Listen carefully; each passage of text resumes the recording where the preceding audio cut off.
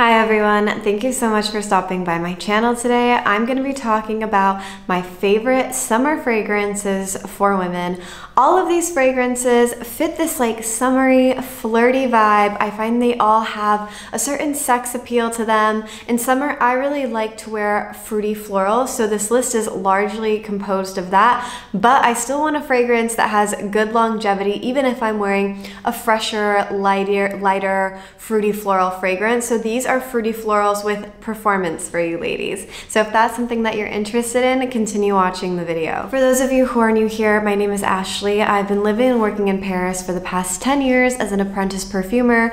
I have my master's in perfumery, and so if you're interested in fragrance reviews from an informed perspective, consider subscribing to the channel. So I promise performance, and that's what I'm gonna give to you. All of these fragrances are at least moderate wear. They do get stronger as I get close to the top of my list, as I really like strong fragrance, but these bottom two that I'm going to be talking about, while still amazing fragrances, may only get about 4 hours of wear. At least that's what I get from them. So the first fragrance that I'm going to be talking about is Picciola by Nila Vermeer Creations. This fragrance is such a beautiful orange blossom with the orange as well. There's a lot of citrusy notes in addition to this like very petally orange blossom that I find so romantic. My visuals for this fragrance are, it's very much inspired by this lake in India. I live in Europe, and so those are more of my references. I could just see myself like in a very stylish white dress in Lake Como, you know, with the lake breeze on me, bringing me all these Italian citruses, orange blossom flowers billowing in the wind. Like, that is the experience you get with this fragrance. It is so beautiful and so transportive. And again, to me, this fragrance is just romance. The bottle is beautiful. The fragrance is beautiful. It's such a special one to have in your collection. The next fragrance on my list is La Belle Hélène, Beautiful Helen, and this fragrance is certainly beautiful. You have this delicious pear mixed with a variety of florals, and you know, there's this Helen of Troy, right? This woman that sunk 1,000 ships, and I could see her wearing this fragrance while she did this. To me, it's just the perfect fruity floral. It melds beautifully with the skin. It's very addictive, just like the ratio of like pear to these abstract florals. Don't be afraid of like, oh, I don't like white floral or I don't like rose.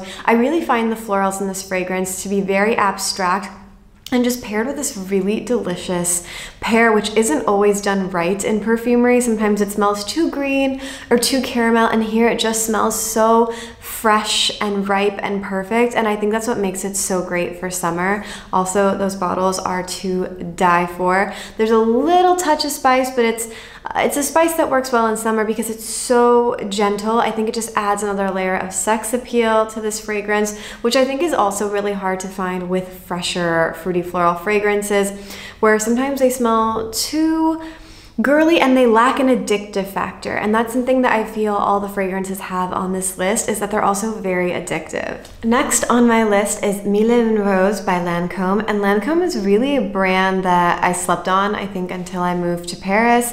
It's huge out here. And prior to this, I kind of associated it with just like a different generation, but they do a lot of amazing fragrances, especially kind of in their private collection. And that's where Mille et Une Roses fits. I never smelled the version from 2000, so I can't say if it's close to that version or not, but what I can say is this fragrance is amazing on its own. It is the perfect pink, fruity, petally rose. It just smells so youthful and fresh. And by youthful, I just mean like the rose is useful, like a rose just in bloom. This fragrance is absolutely ageless. And again, sometimes with like these fruity, ethereal roses, they last all of 15 minutes on your skin, and here it has good performance. There's kind of like this amber in the background that keeps this fragrance pulsating and going for a really long time and really contributes to the longevity of this fragrance. And so if you want to smell as fresh as a rose this summer, this is the pick. Number 2 on my list is Tuberose du Mexique.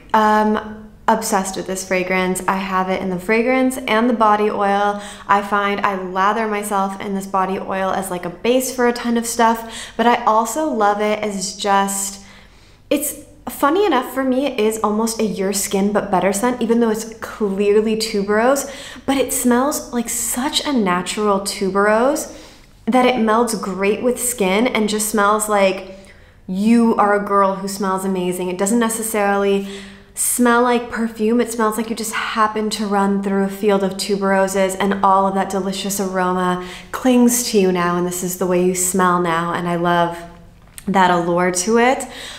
Just such a beautiful fragrance. It's a pretty straightforward tuberose. It's not the super mentholated tuberose. It's much creamier, fresh, with a slight undertone of vanilla. This fragrance probably is very year-round, but tuberoses do tend to bloom between June and October, so they are a summer flower. And I just find this to be a great evening floral for summer. Again, it has good projection, but it doesn't overpower. It is a fresher tuberose, and I think sometimes other than exotic white florals, it's hard to wear white florals in summer, even if they're supposed to bloom in summer. Like, white florals can feel very heavy, and this one doesn't. It's warm and it's creamy, but it breathes, and it's still fresh and just incredibly sexy as well, and so addictive. Love this fragrance. If the perfume version is too much for you, though, I found the oil is very perfumed as well and beautiful for the season. Last on my list, we have Lust in Paradise by Ex Nihilo. I actually started wearing this fragrance again for the first time today and was just reminded why I loved it so much last summer. I sprayed it on and my boyfriend was like, that smells amazing.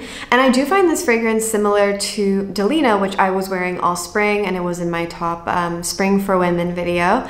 And I was like, yeah, it smells a bit like Delina, right? And he was like, I think it smells better. And Delina is one of his favorite fragrances on me. So for him to think it smells better than Delina is something.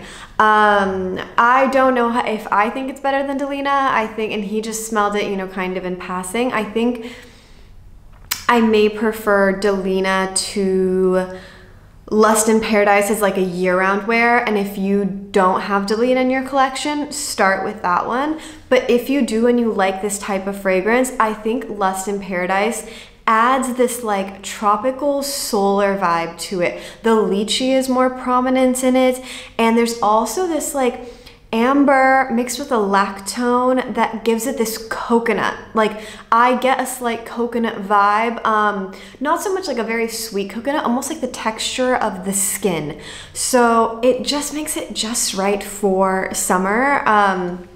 And if you're afraid of coconut notes, that doesn't mean don't try this. It's very much like a textural thing or an impression thing. It's like a tropical Delina. Delina went on vacation and she turned into Lust in Paradise, and I'm here for it. I absolutely love it. It has incredible longevity and projection. I spray this fragrance on and I know it's gonna last me all day, and I'm gonna smell, you know, like, it's almost like a Delina cocktail, you know? There is something boozy to it as well.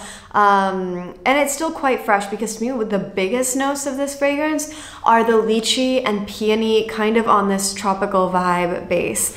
So again, beautiful fragrance, worth checking out. And yeah, I hope you enjoyed this list of my favorite summer fragrances for women for this year, 2022. I'm very curious to know what you are all wearing this summer, so please let me know in the comments below. And I hope to see you in the next video. Bye, everyone.